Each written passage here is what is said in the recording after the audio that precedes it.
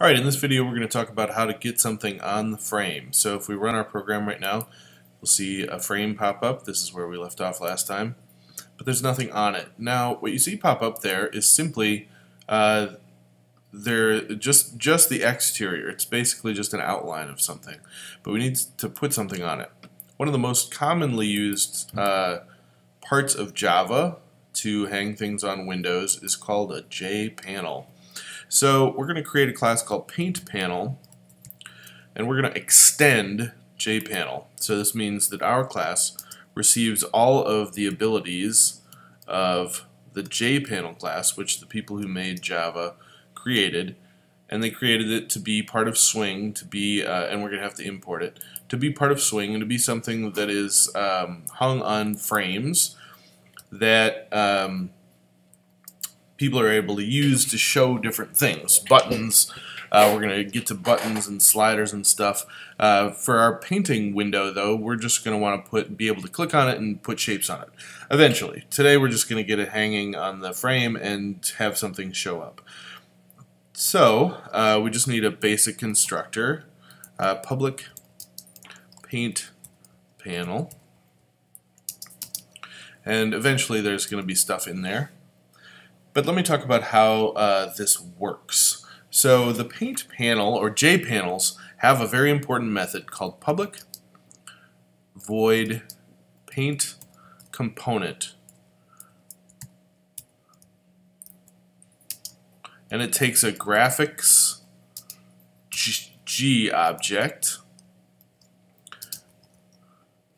and this method must be typed exactly in this way. Otherwise, because what we're doing here is overriding a method from the JPanel class that knows how to paint something on a panel.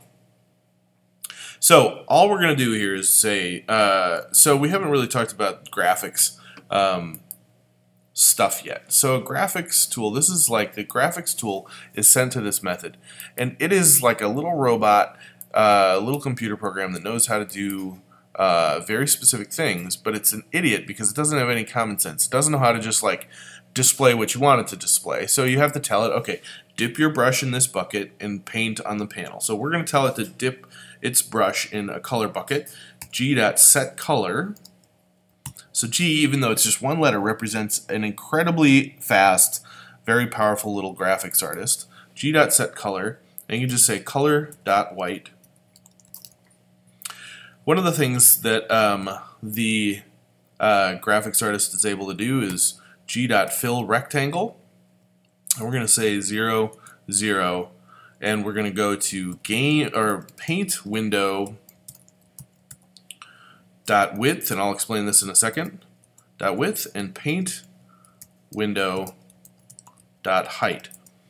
So what this is going to do, it starts. This is the X coordinate of its upper left corner. This is the Y coordinate of its upper left corner, and this is the width and height of this rectangle that we're asking it to fill with the color that it's currently working with. We've set it to work exclusively with the color white, so it's going to do whatever follows until we change that color in white.